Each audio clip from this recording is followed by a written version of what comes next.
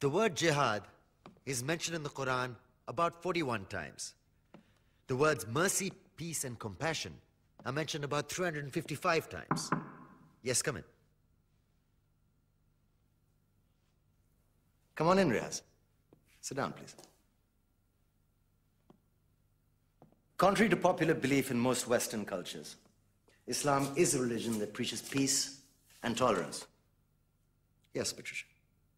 If Islam truly is a religion that preaches peace, then how come the world's most troubled spots, the West Bank, Afghanistan, Pakistan, Iraq, they're all plagued with Islamic terrorism? Well, that depends on your definition of terrorism. Some might argue that the U.S. invasions of countries like Iraq and Afghanistan are also acts of terrorism. No, those were acts of war to get rid of despotic regimes. Or a means of getting at a country's oil.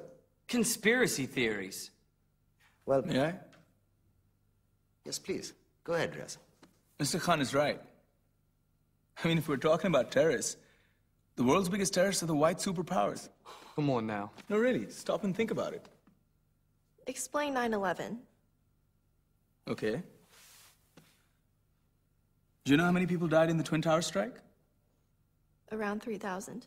And do you have any idea how many people died in the bombing of Afghanistan? Take a wild guess. More than 15,000 people died. And that's just conservative figures. About 50,000 tons of explosives were dropped on innocent civilians. Men, women, children. Yeah, but that was because of the Taliban. Now that you brought it up, did you know that the Taliban was a creation of the CIA to fight the Russians? Whatever. They were still harboring terrorists. Yeah, right. Terrorists that were never found. Just like the weapons of mass destruction that were never found in Iraq. Do you want to get into the death toll in Iraq? 500,000 civilians and counting. And what do Britain and America say when they don't find these weapons? It's simple. They just say sorry.